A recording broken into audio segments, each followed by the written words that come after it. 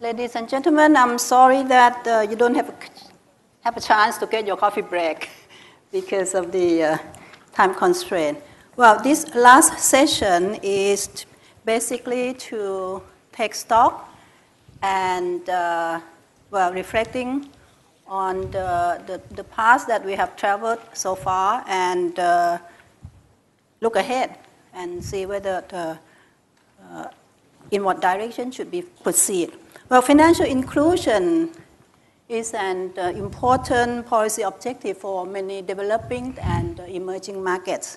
And this is, of course, a major challenge because of its complexity, which is due mostly to its multi-dimensions. We've heard so far about financial inclusion as an end, as a means versus an end. We've heard about the important ingredients of the success in financial inclusion, and there are so many.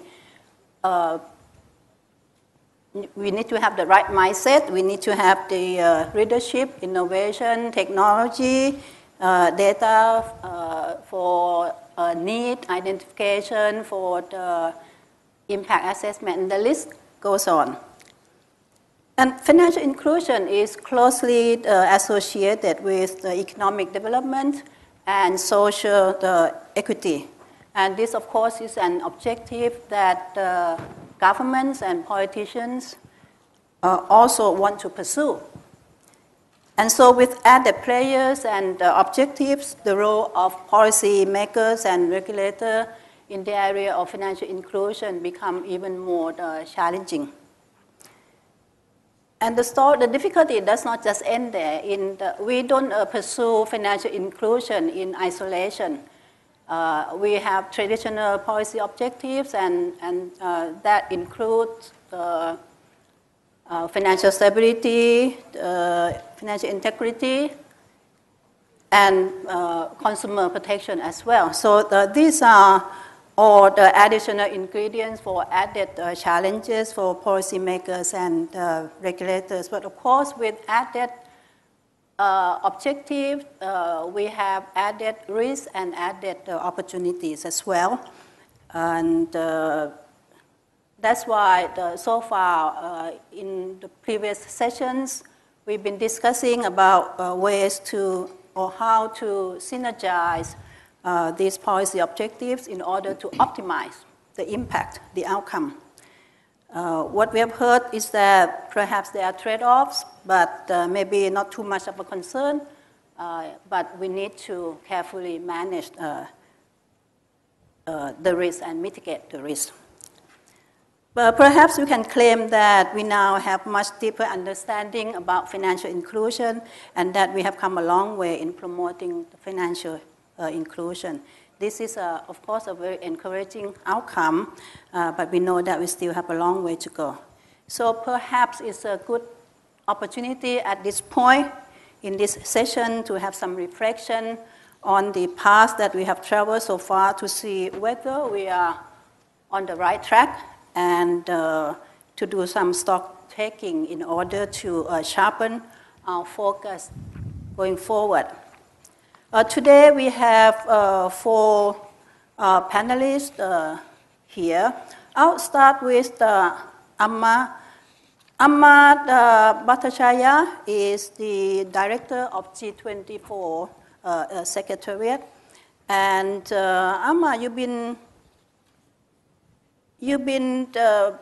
closely associated with the financial inclusion issues, and in fact, the AFI as well.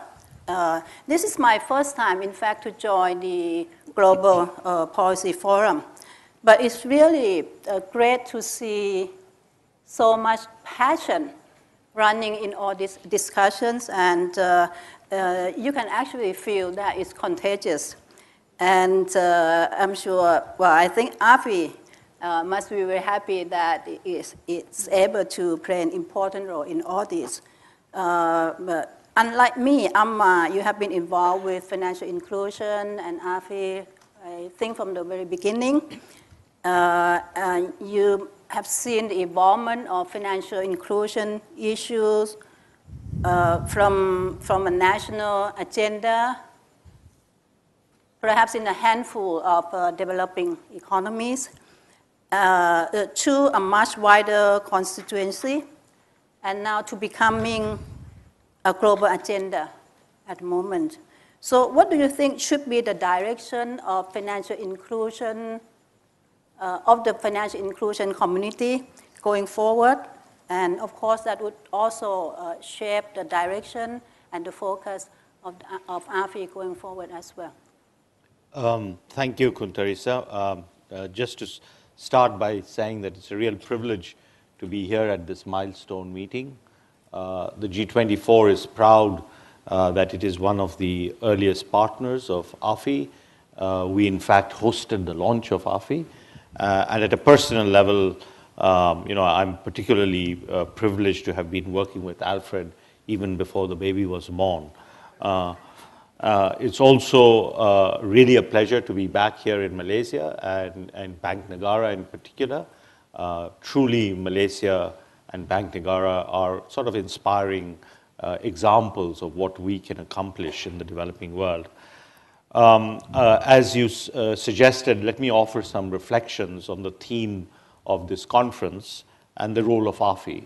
And I will do that on the basis of the very, very rich discussions we have had over the past 2 days, and also the outcome of the deliberations of the Leaders' Roundtable. The architecture that AFI has evolved in terms of the substantive agenda has 3 tiers right now. The first is commitments. And at the level of commitments, we started with the Maya Declaration, but we are now moving forward with this Sasan Declaration. And in that, it's not just reaffirming, but we are refining the approach to commitments by giving it greater precision, by focusing on more indicators, and also committing to monitoring it on a more systematic basis. The second level of the architecture that we have right now is strategies. Financial inclusion is a very special area because when you think about the breadth of the institutions that are involved, the complexity of the policies that are involved, strategy is not a simple task. And what's very, very important is this notion of coordination, the notion of leadership, and what Governor Rahman yesterday said, which is the need to change mindsets. So the formulation, articulation, and implementation of strategies is the second part. And underneath that, we have this aspect of driving policies for getting real impact, which is what we have been discussing in these 2 days. And there too, it's important to say that when we talk about policies now, it's not just a simple case of refining this or refining that. As we started the session, our meeting, Bill Gates said what we are looking at is a paradigm shift. And that paradigm shift is made possible because of 2 factors: digitalization and the communications revolution. Those 2 make possible things that we wouldn't have dreamt about a few years ago, but they also pose enormous challenges. It's not just a question of tweaking policies, it's actually a case of revolutionizing institutions. And there are several aspects of this that have come through in the discussions here. The first is the changes in the infrastructure for financial inclusion. As we have heard, the first thing where there is enormous prospect for change is in the payment system. And that offers huge improvements in connectivity and huge benefits in terms of reduced cost. Second, the playing field for institutions is changing dramatically because of this revolution. We are creating a more level playing field, and we are basically setting the basis for much greater contestability and competition. The small are no longer disadvantaged with respect to the big. You can get a lot more competition, energy, commitment coming out of small players that would not have been possible in previous periods. Third, the same revolution is providing us information now on a real-time basis that would not have been possible. It's revolutionizing credit bureaus. In a previous session, we heard how you can now get information on consumers that is much more refined and where you even don't visit the consumer. You can use lots of techniques now to improve information. But all of these changes are also posing challenges for regulation and the legislative basis for it. How do you set regulation for financial intermediaries where intermediaries are no longer financial institutions? How do you coordinate between the regulation of banks and the regulation of telcos? How do you deal with non-bank financial institutions? And a very, very important theme here has been how do you link the objective of financial inclusion with the other objectives of financial stability, financial integrity, consumer protection. And I will come back to that. The third aspect where again the revolution is taking place is with respect to data, with respect to measurement, and with respect to evaluation of impact. Why is evaluation of impact so important? In my view, for two reasons. One is, when you listen to what countries are doing, there are quite different models out there. And while we want to celebrate diversity, as a third country, I want to learn which one is working better than the other. So it's very important for us to have evaluation and systematic evaluation as part of our toolkit. And there is no better place to do that than AFI. Second, we want to learn from experiments. And we heard yesterday from the innovation of the poverty that there are many experiments that are going on, and there is feedback taking place in real time. So it's very important to have this third aspect. And the fourth aspect, where again the same changes and revolutions in technology can make a big difference, is financial literacy. This whole system will not work without financial literacy, but the same technology, the same kind of techniques and the information revolution can allow kids, for example, on their iPads or in a simple way in their schools or whatever, to become much more literate, and for farmers to learn how to use those cell phones as we have been talking about today. There's another aspect in closing that I want to highlight, which is while AFI and the work of AFI empowers and enables us at the national level, another very important aspect that AFI provides us is the ability to engage in the international scene on particularly the issue of international standards. And that was the discussion of the Leaders' Roundtable. In the spring, the G24 and AFI had organized a policymakers roundtable based on a paper that Kuntarisa had prepared. And the essence of that paper was that you need to take a very proportionate and sensible approach when you approach international standards. We heard yesterday that everybody agreed that there is a degree of trade-offs in terms of these different objectives that we have in mind of financial inclusion, stability, integrity, and consumer protection. Moreover, those trade-offs are not the same everywhere. They vary from place to place. And so it's very, very important in thinking about international standards and to get to that point that we were discussing in the panel yesterday, how do we get synergy, to understand where the rubber hits the ground, what can we learn from the implementation of standards. And there are really three aspects here. One is learning from the practice of individual countries. The second is not looking at it in silos within countries or across standards, but in an integrated way. And third is to take into account other factors. For example, there are other risks out there. There's a risk, for example, of over-indebtedness. There's a risk that if you put too many standards, you will create more incentives for shadow institutions. And third and most important, you create risks of financial exclusion. So it's important in this agenda to take an integrated view. Yesterday at the Leaders' Roundtable, there was overwhelming support that there is great value in peer learning and peer dialogue on in this area based on the very, very useful work being done by the working group and on the basis of other work that's also being done. So this kind of peer learning and peer dialogue can help individual countries, of course, sharpen their own policies, but it also is important to stress that it gives us a collective view on how these standards are operating. It gives us a collective view of where there is greater synergy and what are some of the problems that are arising in the implementation of standards. Based on that, we can have a second part, which is a two-way exchange with the standard setters.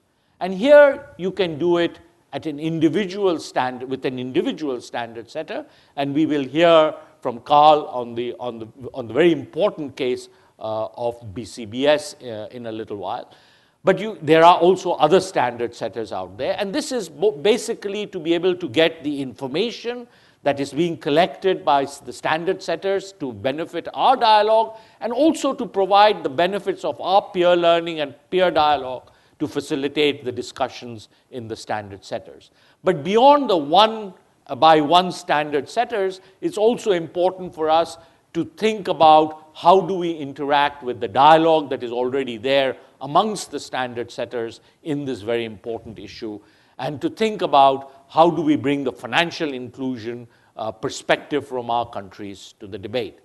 There is a third level, which came out from the dialogue in Washington, but has also been reinforced since, and that is that ideally we would like to develop an even broader framework, which takes into account not only these risks, but the other risks that I mentioned, including, most importantly, how do we proactively ensure that we are not contributing to financial exclusion.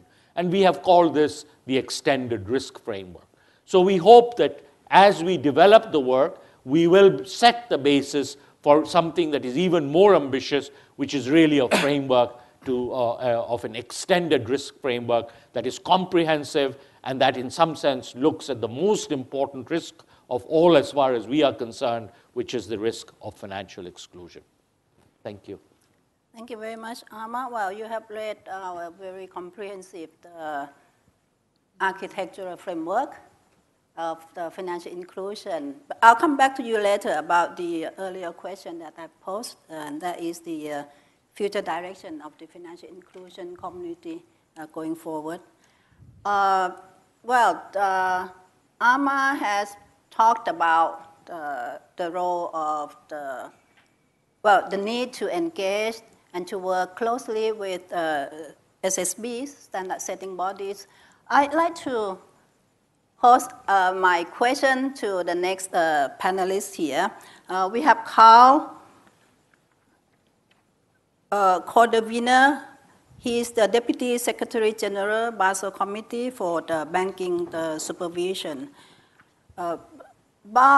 Basel Committee has issued guidance on the financial inclusion as well, and I think we have to congratulate the Basel Committee for their recognition of the need to apply risk in a way which is proportionate. Sorry, to apply a standard in a way that is proportionate to risk. Because earlier there were concerns that the traditional financial instability or financial systemic risk that we are usually concerned about is more applicable to the traditional banking sector. But for smaller financial institutions, financial inclusion service providers, the risk of financial instability or systemic risk is probably much smaller. And BCBS has very well recognized this significant difference. And that's why the idea of proportionality has been very well utilized in their guidance. But the concept of proportionality is not difficult to understand, but the implementation of proportionality is. And this is an issue that brought us to the conclusion that perhaps the peer learning would be very important. So on this issue, I'd like Carl to tell us a bit about your takeaway, your reflection from the Leaders Roundtable yesterday. And well, we know that there are trade-offs between different objectives, but perhaps they are manageable. But are you concerned about the potential trade-offs of the two objectives? And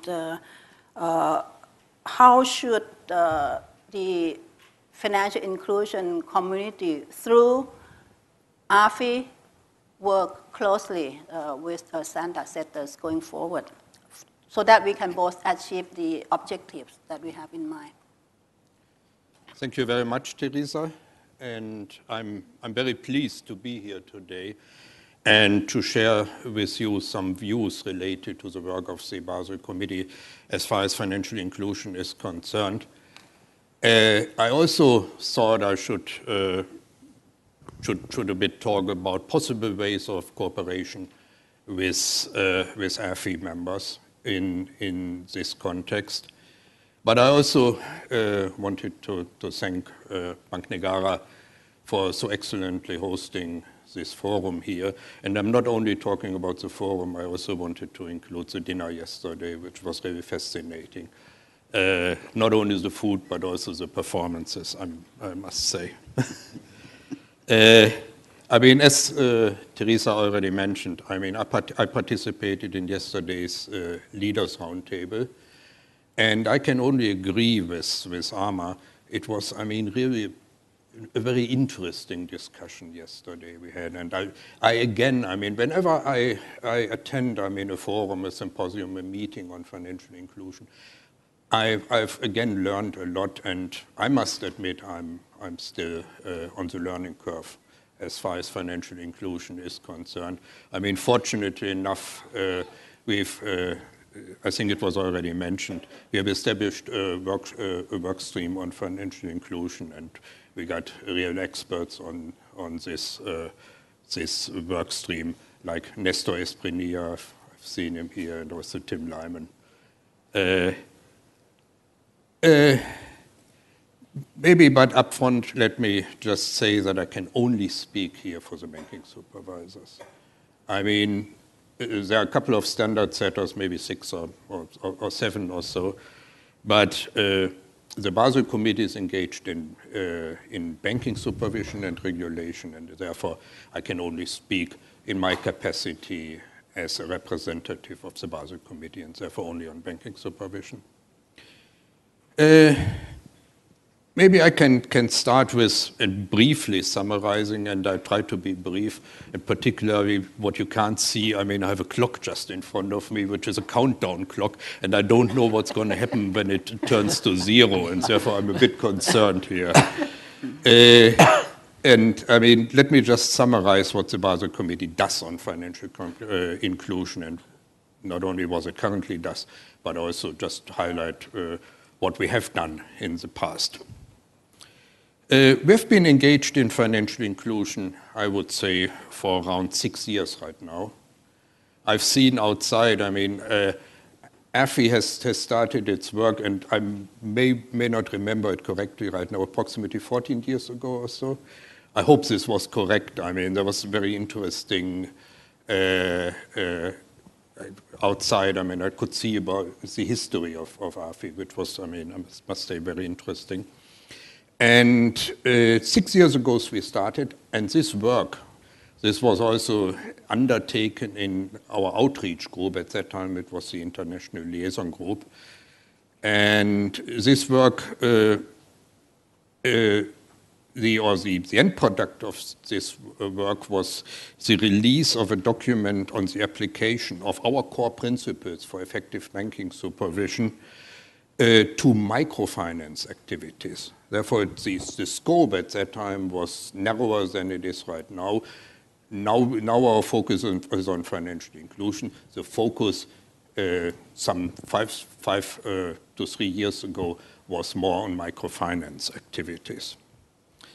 And we also have organized in Basel a couple of meetings which were co-chaired by Queen Maxima and the chairman of the Basel Committee, where we discussed issues relevant for financial inclusion between the standard setters and also some stakeholders like CGAP or AFI, the World Bank, and so on. In November last year, we established a work stream on financial inclusion, which is now part of our main outreach group, which is the Basel Consultative Group. The committee was expanded in 2009. Originally, we had 13 member countries. We now have 27 member countries. And I mean, in 2009, we invited 14 new member countries. And I think it's of interest here that some of them are really, I mean, to a large extent interested in financial inclusion. For example, we got India, we got Brazil, we got Indonesia, we got Argentina and Mexico on the group. And I hope on the committee now, and I hope I haven't forgotten any now. Within the Basel Consultative Group, we discuss issues which are relevant for the committee with some jurisdictions which are not members of the Basel Committee, like Malaysia, and also the World Bank, the IMF, the Islamic Financial Services Board, and also with some regional groups of banking supervisors. The work stream, which is, I mean, a really very important part of the work of the Basel Consultative Group, focuses on identifying and managing opportunities and challenges in proportional prudential regulation and supervision. And again, I mean, this word proportional was already mentioned a couple of times, and this is very important. I mean, we revised our core principles for effective banking supervision just recently, and up front you find a paragraph just on proportional regulation and supervision, which is now a very important element of our work. The work stream is carrying out 2 activities this year. We send a range of practice survey to approximately 80 jurisdictions, and we expect the final comments to come in very soon. And in this context, overnight I got an email from Tim Lyman, and he asked me, I mean, to just, I mean, ask individual countries. I won't name them right now, and therefore more in general terms, I mean, if you haven't responded to our survey yet, please, I would really very appreciate it. We would very appreciate if you could do so.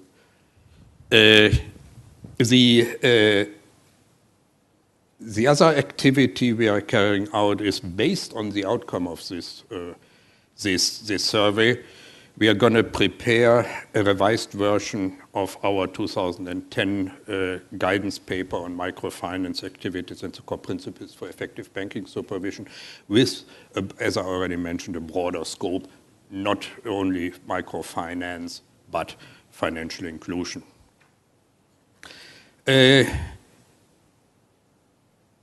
When we discussed these issues yesterday at the round table, I mean, there was also, I mean, references were made, I mean, how can we better cooperate with AFI member countries? And a couple of very good ideas were raised in this context. And I think it's very important, I mean, to continue our dialogue. I mean, we have started this dialogue and we have increased this dialogue over the last couple of years. And I think Amar was completely right when he said earlier there should be we need a two-way dialogue. Not only, I mean, I'm speaking to you here, but I mean, we need to get feedback. And this is, I think, very important. We have to think about how to more formalize, I mean, this process of engaging in a dialogue. I mean, a couple of ideas were raised yesterday in this context. One was, I mean, maybe there's going to be another meeting between standard setters and the other stakeholders, and maybe on the following day, I mean, maybe we could have a separate session with some AFI members or so. I mean, I'm a bit thinking loud here and a bit referring to what was discussed yesterday. But there may also be other opportunities to more formalize our dialogue. Maybe I can stop here. I think I've already spoken for too long. And my apologies, and thank you very much, Teresa. Thank you very much, Carl. Well, certainly you are right in saying that continued dialogue is the way to go. We have just starting to formalize our working relationship. And I think AFI can play a coordinating role in with the survey that the workstream is working. And not many AFI members are part of the Basel committee, nor the working group, nor the work stream. So I certainly see the value of working closely together so that we can get more input, more feedback two-way. Mm-hmm. Okay, let me move on to the next point. I'd like to turn to Brian Pomeroy on my left. He's currently one of the AFI associates, but formerly he was the chair of the UK Financial Inclusion Task Force. And well, I'd like to ask you about your view with regard to consumer protection and financial education. We've heard comments so far about from some of the participants, speakers, that one of the major challenges for the deepening of financial inclusion is, in fact, financial literacy and financial education. Well, how important do you see the role of consumer protection and financial education in deepening financial inclusion? Well, that's maybe a simple answer, but what role should it be in consumer protection and financial education? For the financial protection, I think perhaps everyone would agree that it should be the role of the public sector, and that include Consumer Protection Agency or the central bank or the regulator. But it's perhaps debatable with respect to the second point, who should be playing the role, the leading role in consumer education and increasing consumer literacy. Yesterday, we saw a number that 66% of the audience were of the opinion that financial education should be the role of policymakers and regulators.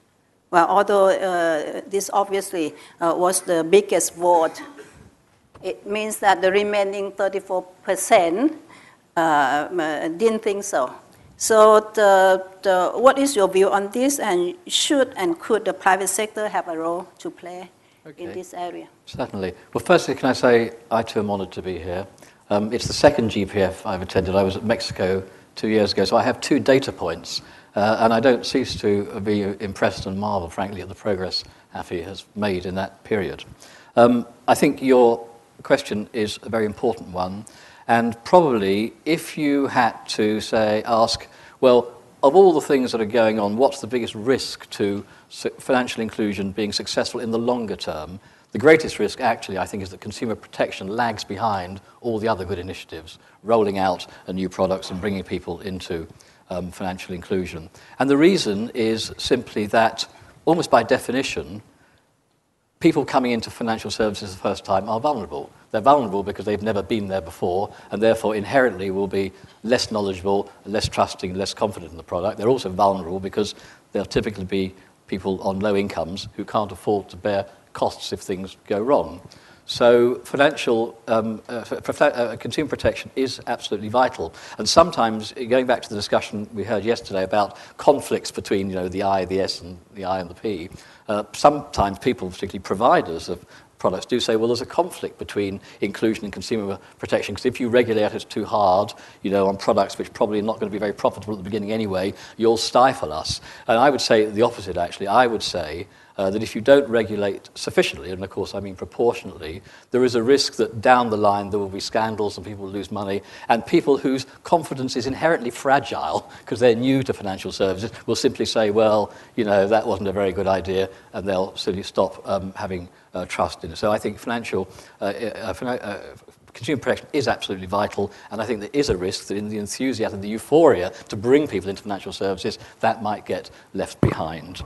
On financial education and financial literacy, financial capability, that too is vital. It's a much more difficult, frankly, a generational problem. It's not something that can be solved overnight.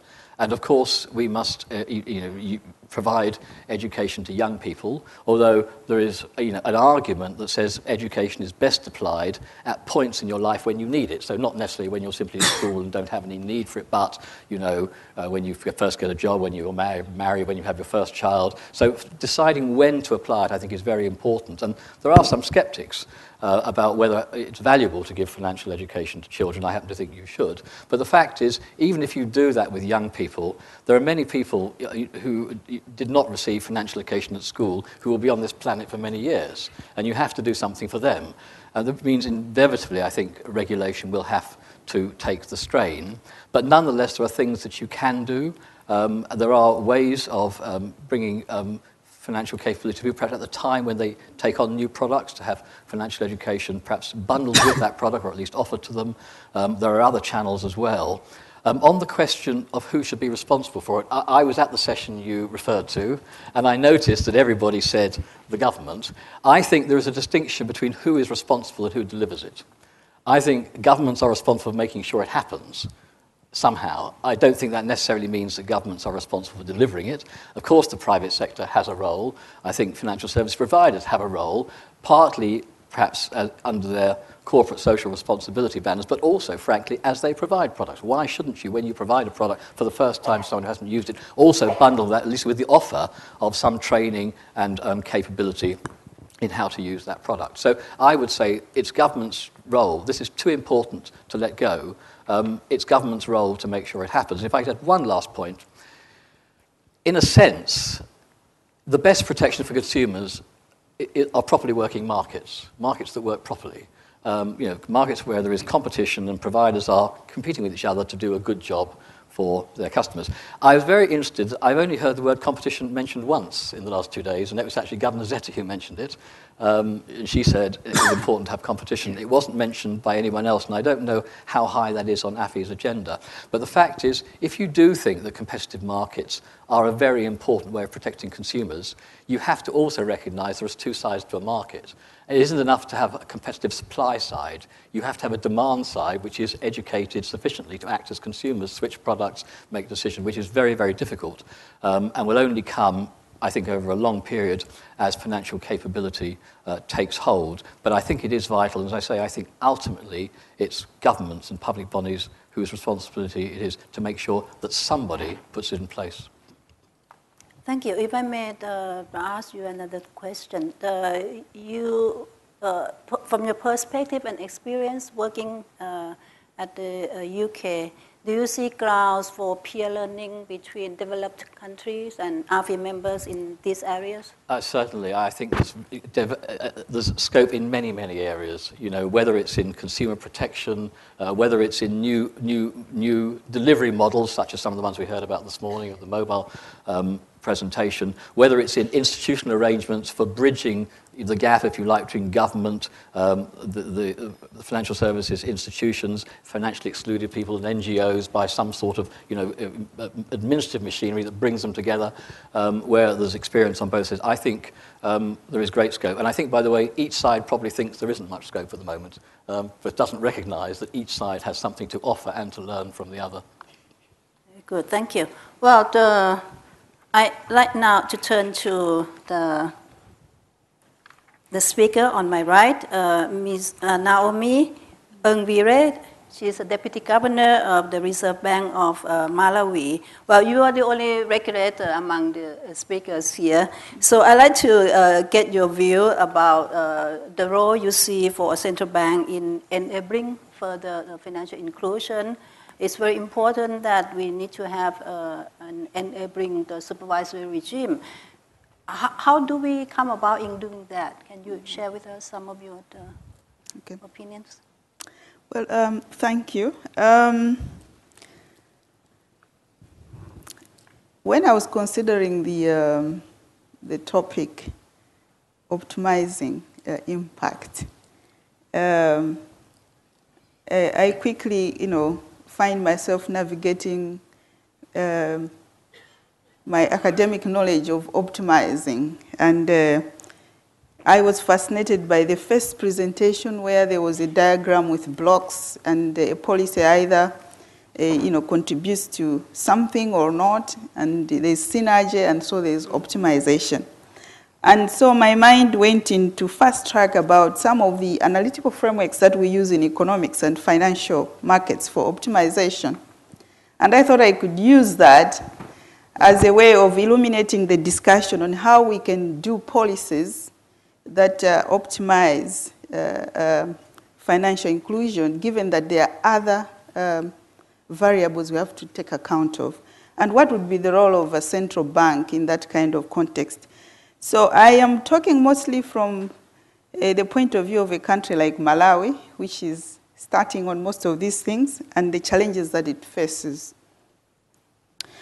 In Malawi, I think also in other countries, the main issue would be to clarify, first of all, who is the champion for financial inclusion. And this relates to who is in charge of this aspect or that aspect. But I think sitting together and clarifying who is the leader or the champion, even if it might be for various aspects of financial inclusion, is an extremely important one. In some cases, we're just proceeding without that duty bearer or that team leader. So that would be task number one. In Malawi, it's not the central bank right now. It's not clear. Although we play aspects of regulation, which have an impact on financial inclusion, that is not clear. So I think that is something that we have to go home as a central bank, as a monetary authority and a regulatory authority to clarify. But once we have clarified that, then how do we structure the problem so that we can apply issues of optimization to it? And I thought that the traditional concept that you want to maximize a desirable attribute or minimize a negative attribute, the programming sort of setup of a problem subject to certain constraints is the one which we can use.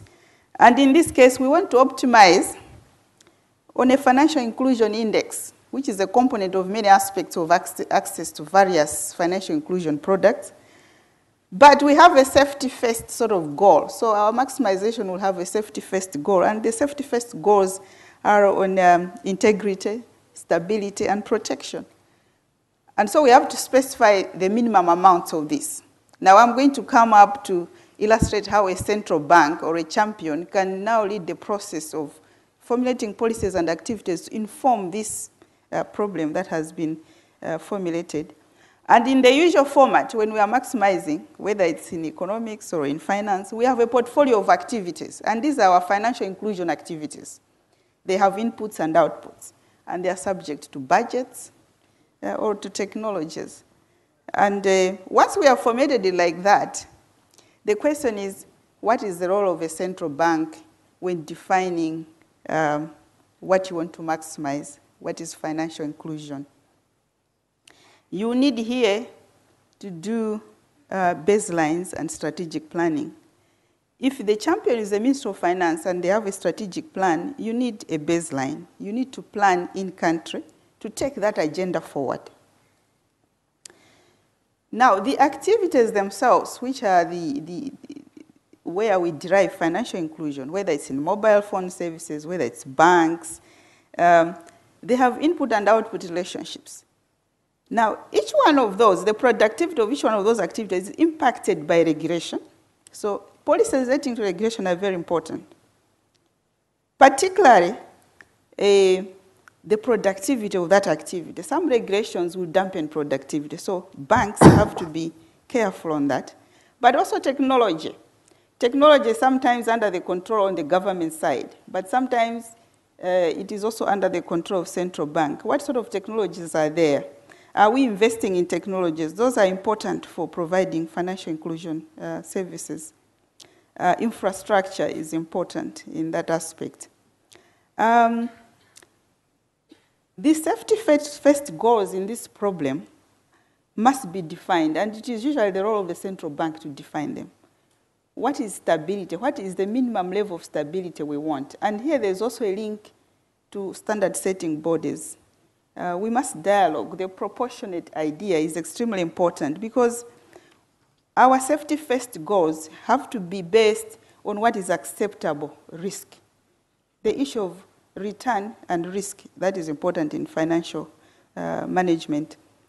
Integrity, what is the minimum level of integrity? Protection, what are the minimum levels that we can't do without? I think that central banks should avoid setting standards that are too high, that wholesale borrowed from standard setting bodies that cannot optimize our situation for financial inclusion. So it is the role of the central bank to interrogate these concepts to make sure that they can lead us to greater financial inclusion. And in all this, there is a role for measurement, a role for information, for data, because to do this, you have to know where you're coming from and where you're going. To optimize, you have to have some metrics of it. And this brings the debate of yesterday about measuring impact, which also means that we have to have baselines. It's extremely important that we understand the production function itself of financial inclusion, of the various financial inclusion activities, how inputs generate outputs, but also that we know where we are starting from and where we are going to end. But I would like to emphasize my caveat of yesterday in another forum that we can't measure everything. Even as we must measure and must understand where we are going, not everything that we are going to achieve or the good things that we achieve can be measured after 2 or 3 years because it's also about social engineering, and some of the benefits, in terms of social benefits, are going to come in the long term. I was giving the example of my sister-in-law who joined a microcredit program, and to all our observation, her economic situation has not changed, but many things about her changed because she was engaged in foremost side of the economy. She began to appreciate certain things that she didn't know. She started transferring certain values to her children. She became less dependent on us, so that her level of self-reliance inculcated certain things in her that will only show up in her children. So we may not be able to measure everything, but we should still attempt to measure what is measurable. And I think that's the way forward. If we want to optimize, we have to be able to measure what we want to achieve with that caveat. So the role of the central bank then is to define, to help define how to measure some of these variables, to facilitate the financial sector to enter into data collection, measurement, so that we can know whether we're optimizing or not. Yeah.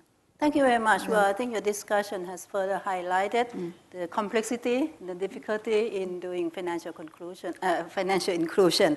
And this is something that maybe, well, it's one of the 2 questions that I have for all the speakers to answer we don't have a lot of time, so you don't have to answer both, but just pick one.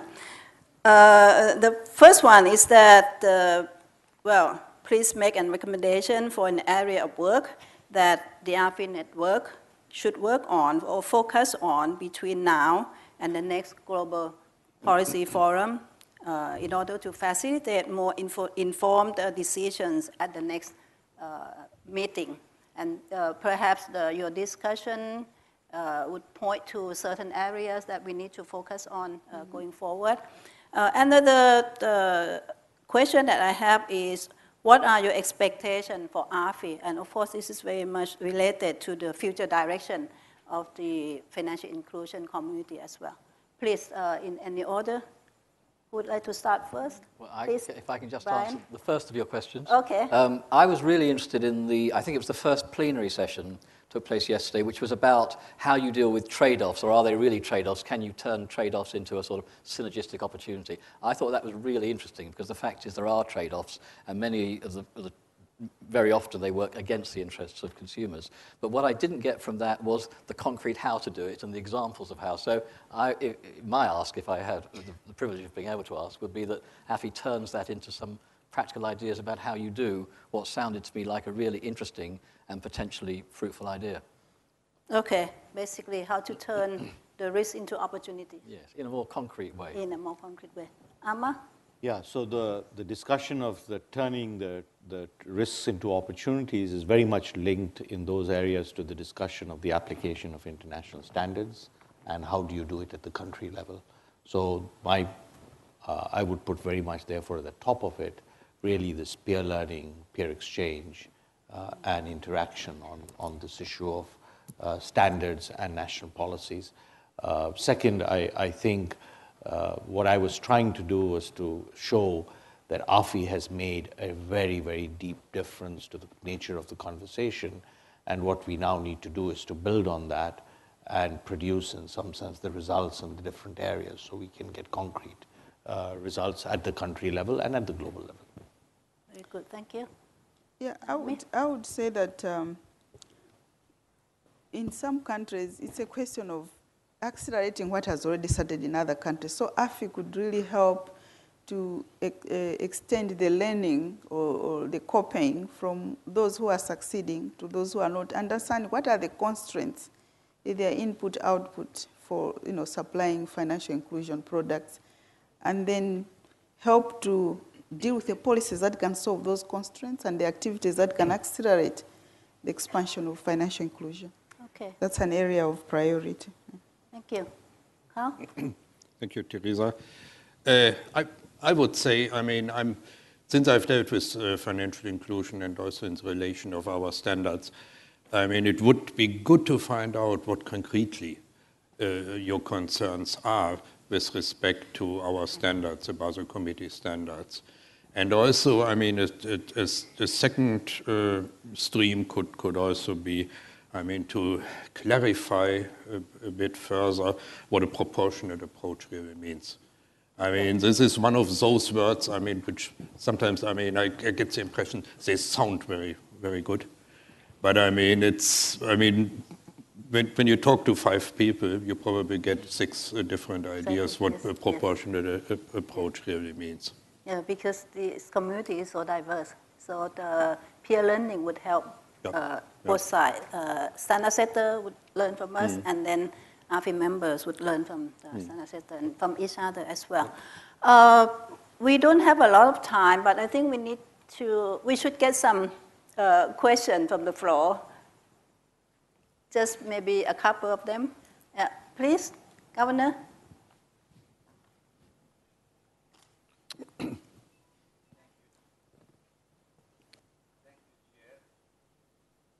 It works. Yep.